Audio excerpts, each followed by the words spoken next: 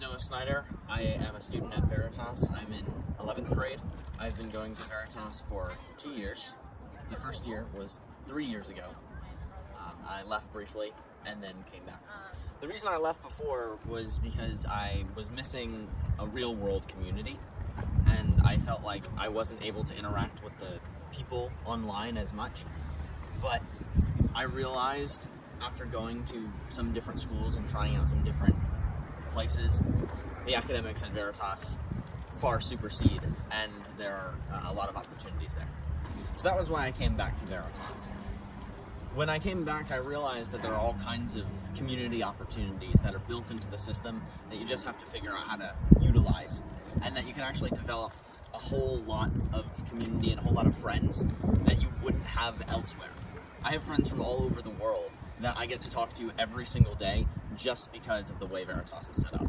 The reason why Veritas is better than a whole lot of other schools that I went to is because the teachers really know what they're talking about. The things that we read and the things that we learn, the teachers understand as well as the students need to, and they're able to teach it effectively. The content that we go over is so important that the teachers have to have a knowledge base that is suitable in order to bring someone into the knowledge that they need. And so the teachers knowing everything they need to know and then having a model for how to teach that to students has been extremely effective.